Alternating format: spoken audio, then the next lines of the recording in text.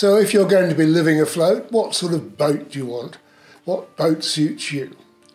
Do you want a proper fixed houseboat, or do you want to be on a river boat or a canal boat? Should it be wide beam or narrow? What are the questions to ask, and how should you deal with boat builders and brokers? Of course, the simple answer is that you want the best boat in the world. If you're going to be a happy live on board, then you need the best boat for your particular needs at the price you can afford. And that won't necessarily mean the latest style with all the newest high-tech twiddly bits. The choices are as varied as the types of people who want to make a boat their home.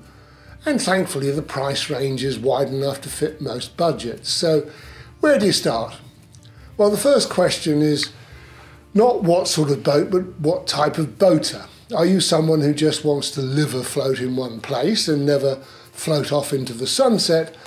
Or perhaps you have to have a base during the working week but still want to travel whenever you can. Either way, you'll need a permanent mooring where liveaboards are accepted. And it's probably more important to find the place you're going to stay before you identify the boat you need. So are you confident that you can deal with the perpetually changing landscape and winter weather conditions that are faced by the true continuous cruiser? Or will you want permanent moorings to which you can return and perhaps hook up a landline? Finding winter moorings is not too difficult these days, with marinas springing up all over the place.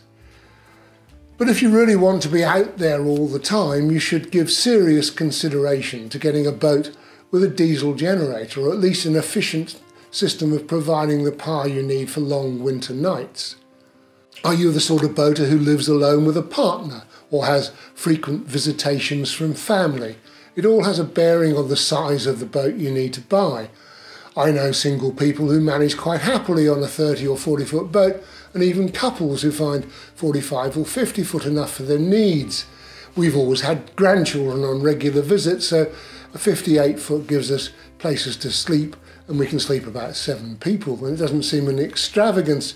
Bear in mind, this will be your home perhaps for years to come, so you need to feel you can fit in all your needs from your current lifestyle, the technology, the kitchen equipment, the books, that's my real downfall, and the other essentials. Which leads me to the question of whether you can really live in a metal box, roughly 6 foot by 6 foot by, say, 60 foot long. If you really can't manage the standard narrowboat, of course you've got the option of a wide beam, or even a Dutch barge, which could still cruise the wide canals and rivers, although you would have to choose the northern or southern wide canals and either put it on a lorry to travel between the two parts of the system or risk a sea crossing. There is no wide canal link between north and south, and of course you'll never be able to sample the joys of the Shropshire Union, Trent and Mersey, or most of the Birmingham Canal navigations.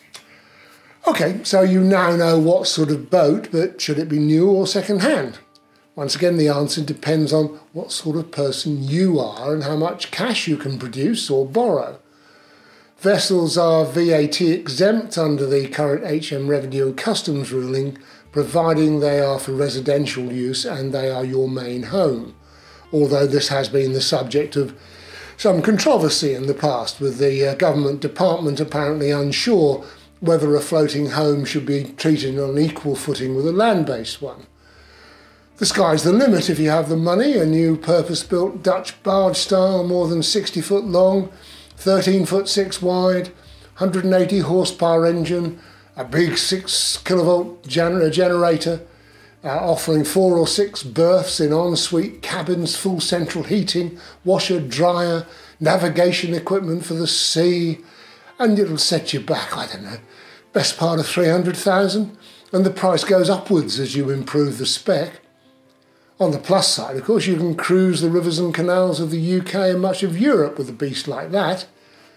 For about half that, you can get one of the better builders to fit out a 60-foot narrowboat with all you need to live aboard, and a very similar spec to the Dutch barge, minus a pair of ensuite double bedrooms.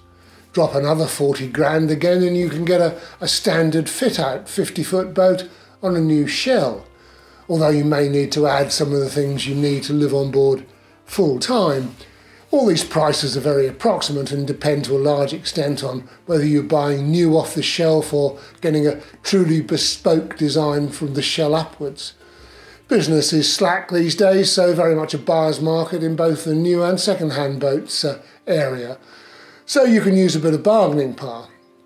Size is obviously the main determining factor, with narrowboats costing around £1,400–1,500 a foot at the cheaper end, although you generally get what you pay for. If you decide to buy new, make sure you choose your builder with great care.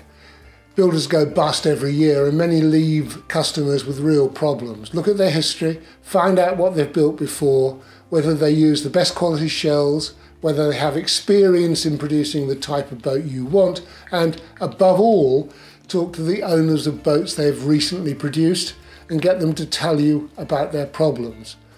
Once you pick a builder, use the standard British Marine Federation staged payment contract and agree the final design in writing, preferably at a face-to-face meeting, including all the specs for the steel, the equipment to be fitted and the materials used. Agree a fixed price and a realistic delivery date, and if possible, build in penalty clauses for delays, as you may find you've sold your house and you've got nowhere to go. It's how it happened. Don't make an agreement that asks for large deposits, advance payments or cash in hand, and make sure the ownership of the shell and everything in it is properly transferred to you, preferably as it's paid for.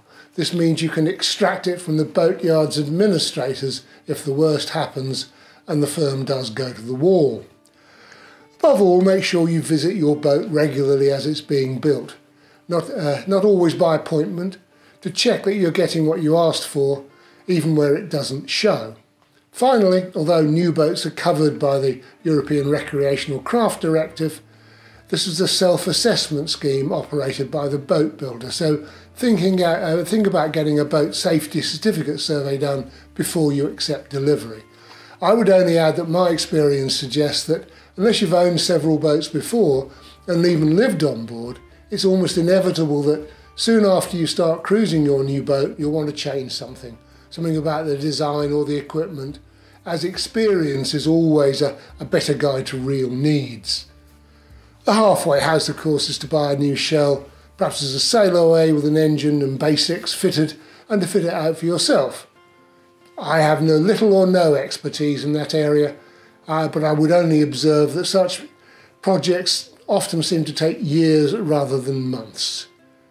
Most of us will buy second-hand, and the choices are just as wide and varied, and prices are not as substantially different. New vehicles, when you buy a car, depreciate by 20% or more as soon as the price is paid, and something similar, though not quite as bad, does when you buy a boat. So when you find a boat, make sure it meets, if not exceeds, your needs, and it's been fitted out by somebody who understands the canals better than you do at this stage of your experience.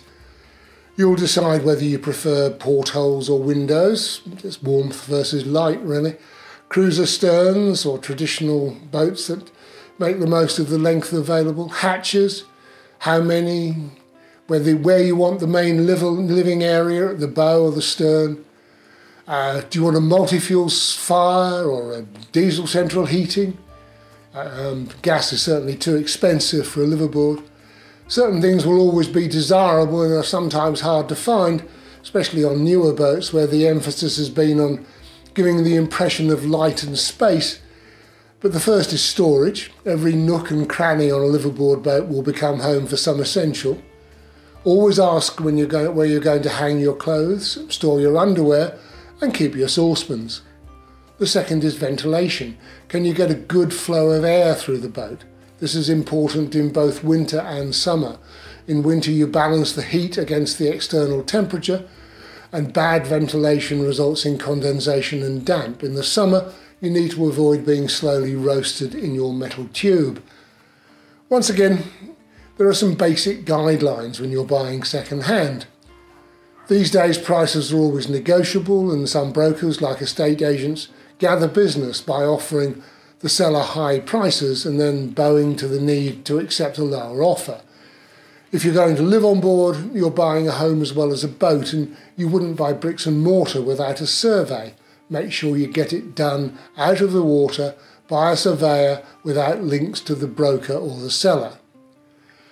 You need to know that the hull beneath your feet is sound and likely to remain so. Ex-hire boats are often good value buy for would-be liveaboards, although some hire companies now dispose of the boats after only a short life, which leads me to wonder whether their boats are still built to the same high standards as in the past.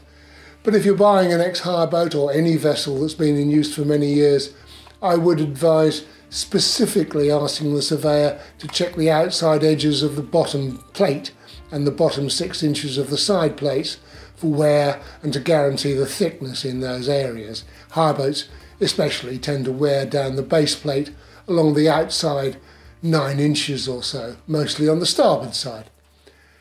And that's where the plate grinds against the bottom when passing another vessel. I would also advise on insisting on a new boat safety certificate when you buy it, with a personal checker that all the onboard equipment is working properly. My current boat had a faulty cooker, was failed by the boat safety, and I had to have a shouting match with the broker to get it replaced. Above all, when you finally move on board, it's really important that you feel you have the best boat in the world for you. It may be old, it may be new, but it will be your home. Hope you love living on board.